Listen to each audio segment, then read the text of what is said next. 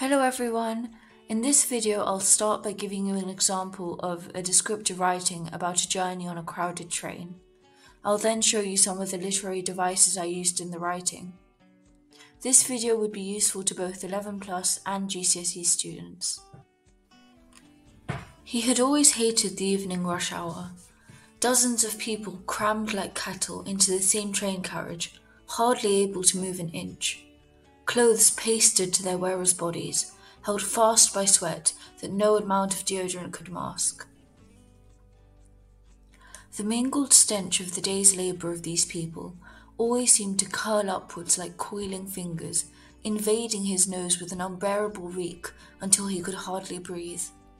As if that wasn't enough, there was always an obnoxious somebody spewing obscenities far too loudly over the phone, blind to the pointed glares directed at him.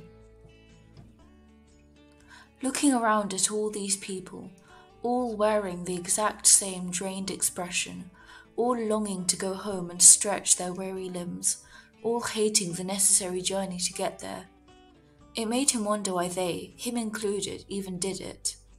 Go to work a job which they hated, to come back home on this horrible train and do it all over again, 8 hours, 5 days a week, like clockwork.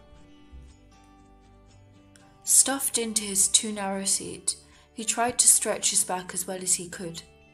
He tugged at his collar. Cool cataracts of perspiration were trickling down his back and sprouting amidst the wrinkles on his forehead. Even in the most sweltering weather, his job demanded suits and ties. A swarm of indolent flies had taken up residence at one of the windows, drifting round and round the carriage. He followed their flight with dull eyes.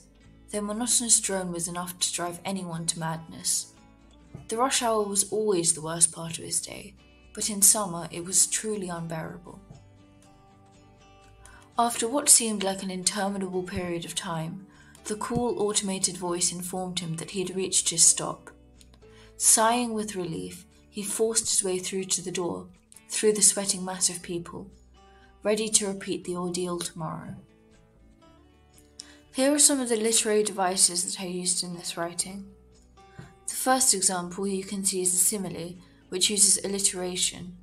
This helps to create a really nice flow to the writing.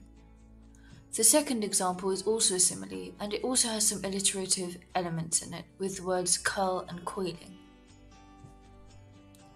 In the first sentence, you can see that the word all is repeated multiple times, which creates a really monotonous effect, which conveys the exhaustion that the commuter feels. In the next example, you can see that alliteration is used in the metaphor cool cataracts of perspiration, which again creates a really nice flow. Thank you for watching this video. Please like and subscribe if you haven't already.